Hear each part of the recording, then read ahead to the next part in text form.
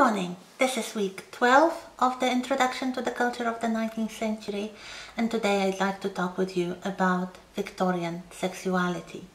For many people, especially those who are not very familiar with history or social history, when they hear the word Victorian, the adjective, or when they hear about somebody described as being Victorian, very often the first thing that comes to their mind is sexual repression or some sort of sexual hypocrisy.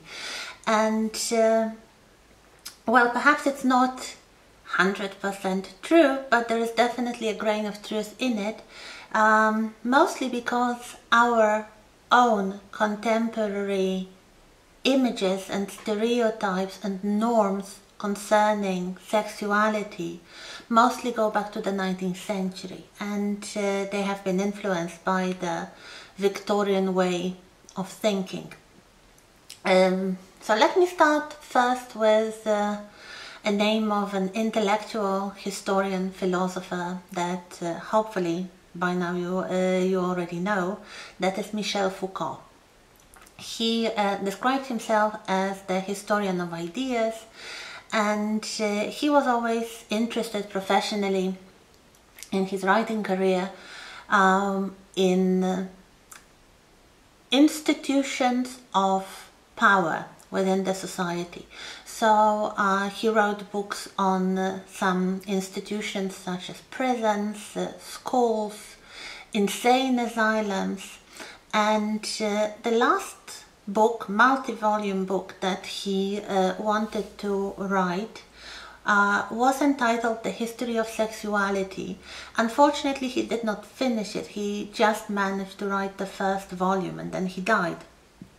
But luckily for us, the first volume was at least partially, the first chapter was about the Victorian attitudes towards sexuality. And it is given quite an interesting title, subtitle, We the Victorians. We the Victorians means that the contemporary people, and he was writing that in the 1980s, I think, so the contemporary people share a lot of their views on sexuality with the Victorians, or they derive their way of thinking, the stereotypes and other things from the Victorians. And if Michel Foucault is remembered for one thing, is for the popularization of the term discourse. Discourse means a way of speaking, but in a more theoretical sense, it means a specific language, a specific way of approaching a certain subject, usually a difficult subject for the society, from some sort of specific perspective. So in terms of sexuality in the Victorian context, Foucault observed that there would be three discourses in which to approach this subject, and it would be a moral discourse, very often based in religious teachings, mostly of the Church of England. So this kind of moralizing religious discourse. The other would be the medical discourse, so taken from the developments of the science of medicine.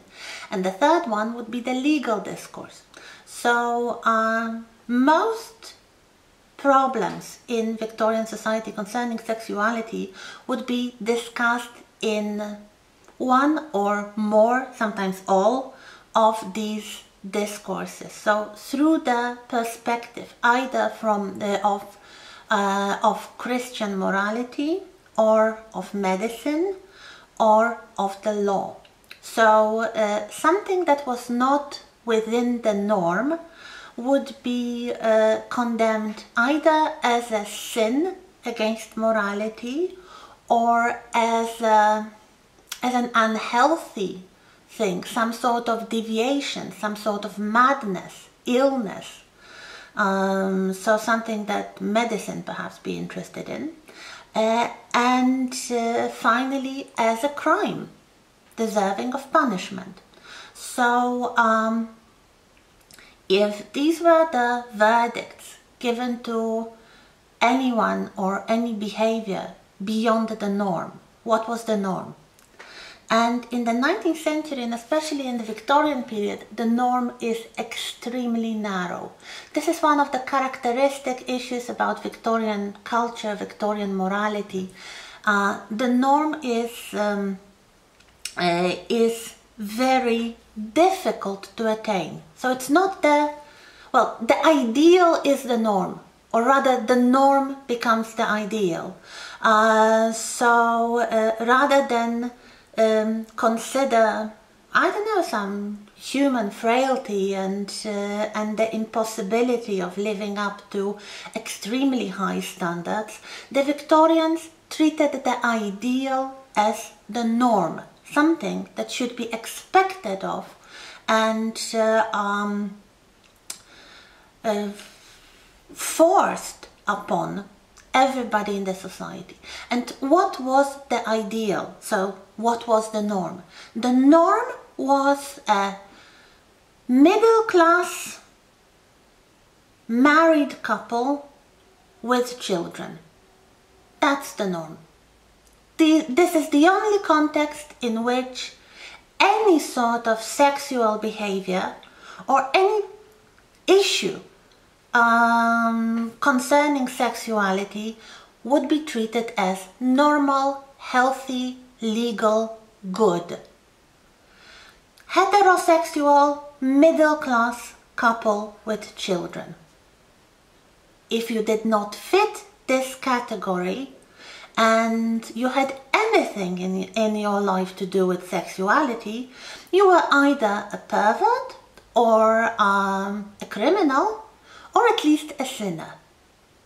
So that's the Victorian frame of mind. That's the background of Victorian morality. So who would be beyond the norm? Almost everybody. People who are not married, those who were too young, so children, they were very suspicious. We'll talk about it in a little while. So men and women who were not married, so spinsters and bachelors. There might be suspected homosexuals, so people of other sexual orientations than the heterosexual orientation.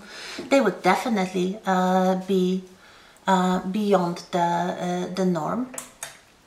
Also, people who are not in the middle class. So the aristocracy would be suspicious anyway. The working class would be suspicious.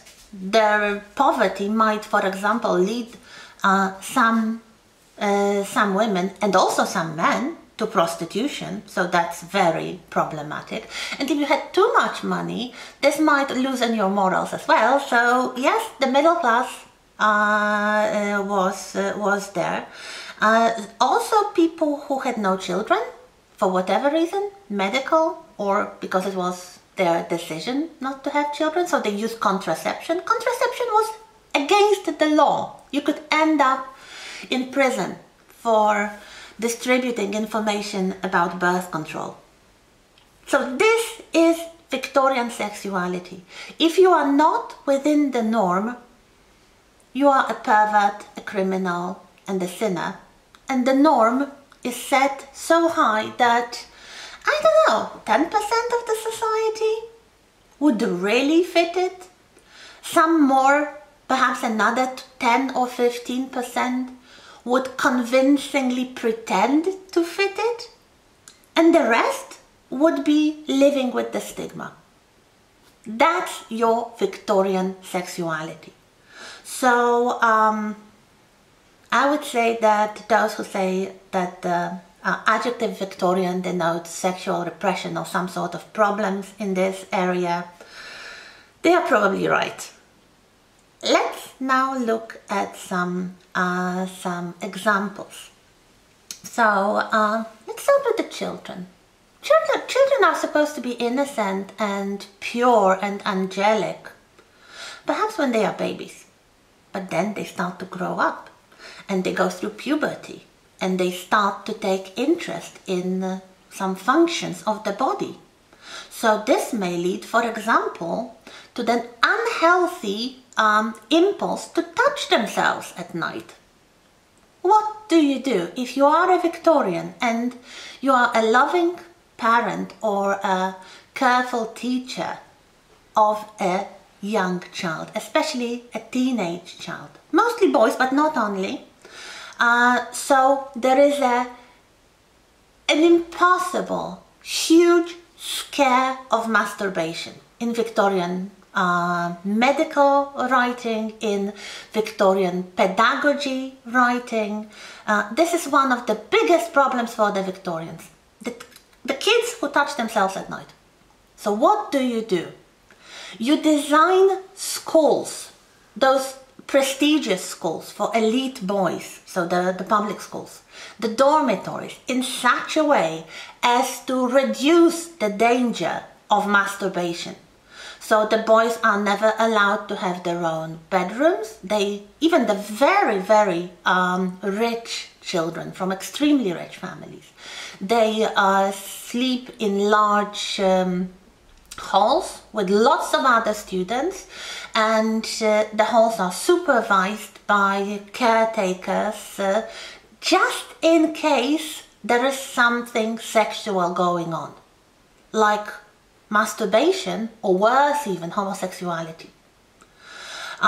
They might breed some other future sexual problems, like the physical punishment was supposed to promote in many people in adult life a particular pleasure in being spanked and in this kind of sadomasochistic games, and this was ridiculed all around Europe. It was called the English disease or the English perversion. To be dominated by somebody spanking you. This was supposed to derive from public schools, but otherwise it's the scare of the masturbation. You might ask yourself why? Why on earth were they so obsessed with something that, at least to our knowledge, is basically natural and harmless, unless it becomes some sort of obsession for a person.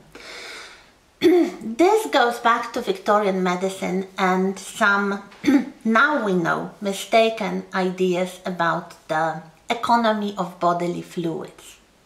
The common medical consent in the 19th century, going back to earlier times, was that semen in a male is produced from blood.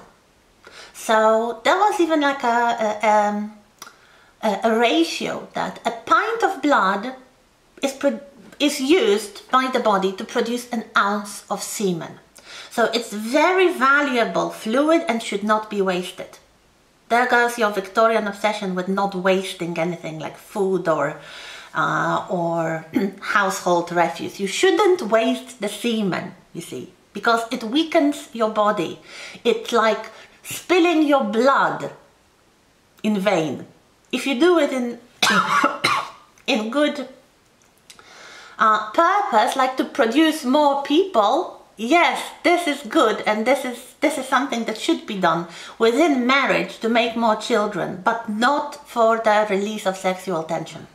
So there were all kinds of medical publications, pamphlets, scaring people that masturbation causes all kinds of diseases, from acne to tuberculosis, cancer, schizophrenia, and death, basically death, blindness. Blindness was very often added too. So if you were a parent, you really wanted your child to be spared such huge dangers.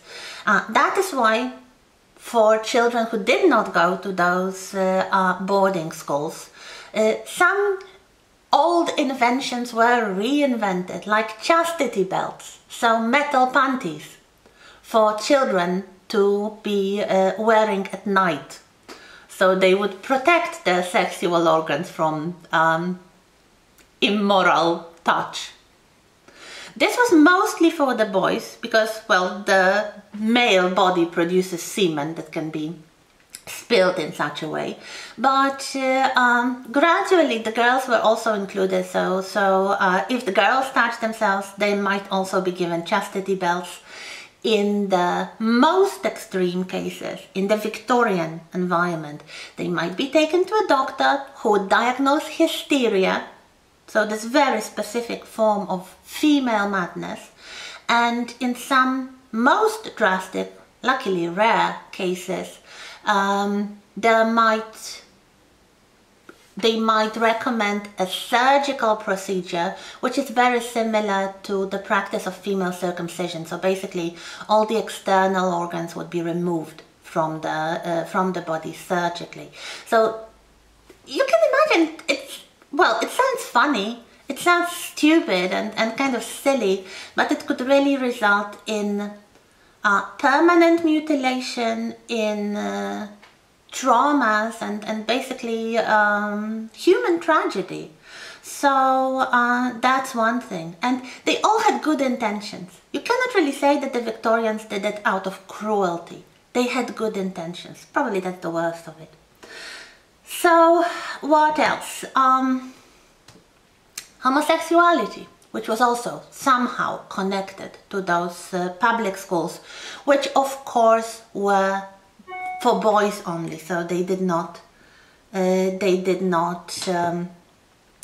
promote any healthy contacts, friendships, or even some sort of social interaction between boys and girls from the same social sphere. If you were a boy, you would have boy colleagues from your school days. If you were a girl, you would have girl colleagues from your school days. Basically, there was no notion, and especially in the higher sections of the society, there was no notion of schools for boys and girls, so that they would interact socially. They would basically form friendships and normal human contacts. So one way of kind of result of this situation was, of course, that boys formed homosexual attachments or at least very strong friendships. There is a word, it was used by a literary historian and scholar, Eve Kosowski-Sedgwick. She postulated a word, homosocial. Homosocial, in terms of the Victorian culture, she used it in reference to Victorian culture, meant the society of men, the social groups, the social elites consisting of men only. It doesn't have to have a sexual component, so it's not the same as homosexual. It's more about intense friendships, close contacts, professional contacts, the kind of tutoring, mentoring arrangements, so that for many graduates of the public schools, women were not partners for anything in life. They were not romantic partners, they were not intellectual partners, they were not, kind of friend material. You might marry to produce children, but that was basically all. You'd spend all your free time interacting with men, going to men's clubs where women would not be admitted, cultivating friendships with men. To a certain degree, this was also possible among women, especially those who went to school. They would also form very close friendships, and sometimes these friendships would last for a lifetime. They would very often be maintained through correspondence, but of course the gender roles being so different for men and women, it was more visible and most socially kind of resonant in men. Regarding homosexuality, especially the men who never married, because most people married, even homosexual people married. If you think of Oscar Wilde, he had a wife and children. So probably for many people who were not straight, marriage was like a different thing in life than let's say romantic or sexual relationships. It was about status. It was about legacy and social position, rather than anything to do with personal motivations. So for most of the 19th century, homosexuality, male homosexuality, was a serious crime. So serious that it carried the risk of being hanged. However, for the vast majority of the 19th century, nobody was hanged for being gay, because first of all, they needed to be caught in the act. It had to involve anal intercourse. It's very difficult to actually prove something like that, so that nobody was really interested in making martyrs of gay men. So there was a threat, and of course they had to hide their orientation, their preferences, their relationships. But the threat was more theoretical than practical. Then in 1885 there was an amendment of the law. It's called the Labouchere Amendment of the criminal law, named after the member of parliament who proposed it, 1885. And he observed that this law was too severe, it was too harsh, that it's absolutely inhuman to hang people for homosexual behavior, and the law should be made much less severe. So rather than death penalty, it should be just 1 or 2 years in prison. Sounds humane, doesn't it? And here the practice and the theory go against each other. So in theory, this was humane and much more relaxed than the law before. In practice, nobody objected against sending gay men to prison for a year or 2. So here we have the relaxation of the law, making the law less strict and less severe, resulting in significantly more convictions. And here we have the case of Oscar Wilde, who was brought to court in the 1890s. He was sued by the aristocratic father of one of his lovers. Lord Alfred Douglas was the name of the lover, and the father caught some letters. He got angry and he sued Oscar Wilde for being a sodomite. A sodomite, it's a Victorian word. Sodomy was a kind of Victorian term for male homosexuality. He actually wrote the word with a spelling mistake, but it doesn't really matter. What resulted was a very famous conviction when Oscar Wilde was sent to prison. He was released, but he was basically a broken man. His health suffered, his mental health was basically in shutters. He survived the prison, but he emigrated from Britain. He moved to France and he died just a few years later. So you might say that by ways of relaxing the law, they actually made it more drastic, because it was actually enforced. Later in the 20th century, the same law was used against Alan Turing. You may remember this computer scientist, and it actually drove him to suicide. So this was really a tragic tragic case. The last thing concerning homosexuality, there were some scandals, there were some rumors. There was a very famous story called the Cleveland Street scandal involving the eldest grandson of Queen Victoria. This was a scandal involving an illegal gang operating an underground system of male prostitutes. So young men, teenage boys, working as prostitutes, pretending to be post boys or delivery boys.